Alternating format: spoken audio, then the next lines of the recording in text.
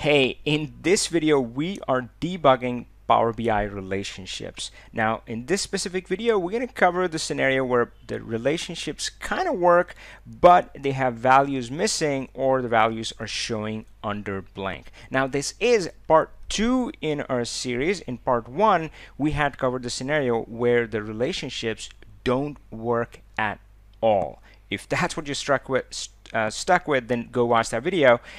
In this video, we're focused on a scenario where the values are missing. So let's say we are expecting this whole range of data, and this is from 2014 to 2016. But as you can see here, there's this whole bunch of data from 2015 which is just missing, right? So this is all you get. So there's a values missing, and of course if you look at this in a table, you're going to notice that all of those values are showing up under blank. Now this can happen with a calendar table, or it can happen with another kind of table with, in this case is color and so forth, and you can see the problem is a whole bunch of values showing up under blank. So how do you deal with that? Let's talk about that. My name is Avi, and if you are just getting started or keep getting stuck in Power BI, then this channel is for you, where we focus on videos with simple explanations that help you go from beginner to pro. So make sure to subscribe and click that bell so you don't miss a thing. Also, you can follow me on LinkedIn, and that's where I'm most active.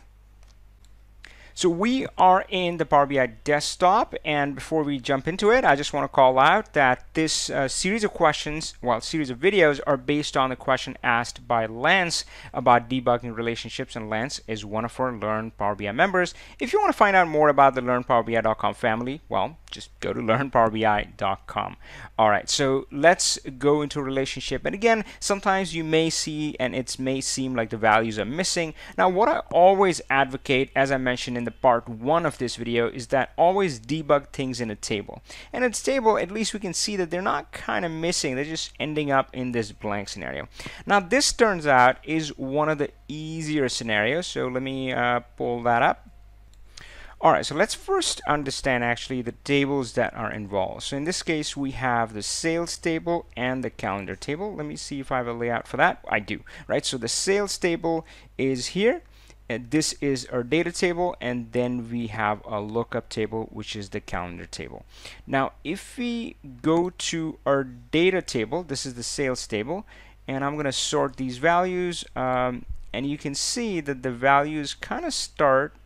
It's a little hard to see. There we go. So they start in 2014, and we can see that they go all the way to 2016. So that's the span of our data values. Now if you go to our calendar table, the lookup table, again, usually the uphill one is the lookup table. That's how we like to arrange.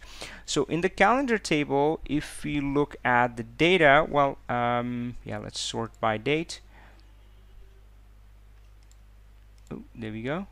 Well, not quite. Let's try again. All right, after a few clicks, and this, if you can notice that this starts with January 2015.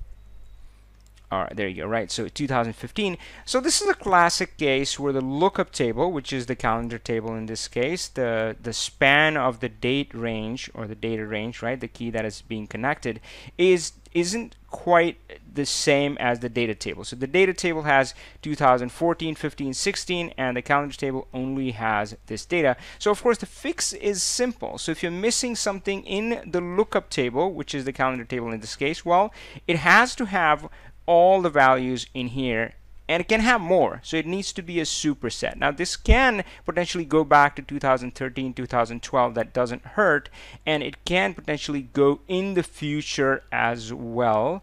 Now that sometimes does have some repercussions. You need to know what you're doing. Sometimes you can see future dates, but I often have calendar tables which go off way into the future, 2020, 2025, right? So this is the fix that we need to do right now. So let's go in, and we are using, of course, our ultimate calendar table. If you are not familiar with that, well, you definitely want to check it out.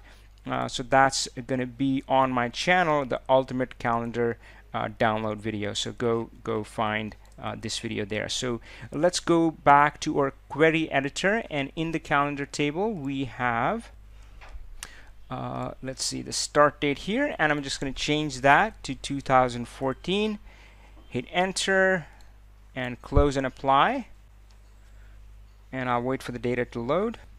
Alright, and now you can see that we don't have any blanks in here in the table, and of course if you go on the graph, well, it's still colored red because I colored it red, but yeah, you can see the data matches the expected data range. So that was our first scenario. I'm just going to talk briefly about the future dates again. So generally, as I said, I do have future dates in the calendar. I like that flexibility in case my client or customer just asks me for a projection. Hey, can you show me next year? And I don't want to go back and kind of mess or have to change my calendar table. I can just add a measure which shows the projection. But again, sometimes it can have some issues where you don't want to show future dates, but that can be dealt separately. So let's walk into our next scenario, which is slightly different. So here we go to our relationship view, and I'm going to go to layout 2. Now in this case, the product table is really our data table, and we have a colors table. So let's check those out. So the product table, if you go in here, kind of looks like this, and it has a whole bunch of different data data stuff, but the main thing is the color, and you can see it's got a whole bunch of values in here. And now if we go to the colors table, we can see that this has kind of the color hex RGB and the color swatch, which is a URL. So let's see how we can debug this one. Alright, so the first thing I'm going to look at is if we go to our color table, then it seems like we do have blue and black in here, but so again, the lookup table has to have all the values in the data table. But again, the problem is the same or similar. So the lookup table only has a specific range of values in there, and the data table has a wider range of values, so some are missing from the lookup table. But again, the key thing is the blue and black are present in our table. We can see that right here. Then why isn't it showing here? Now, it's one of those things you run into the hard way, and then you know what to do, which is to trim white space, and that can really obviously make relationships not work. So if you go into colors over here, we can see well, if I refresh preview, let me close the file.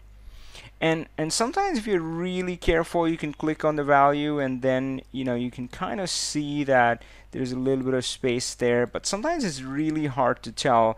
And of course there can be other like non-printing characters and things like that.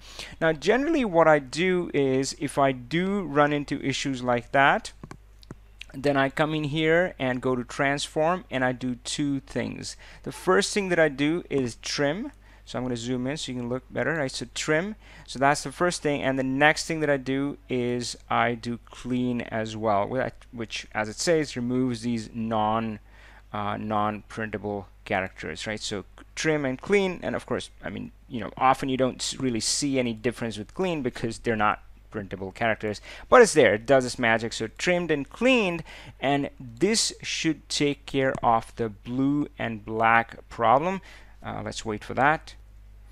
Alright, there we go. So things are looking much better. So blue and black are showing up. So this is the next thing that I look for.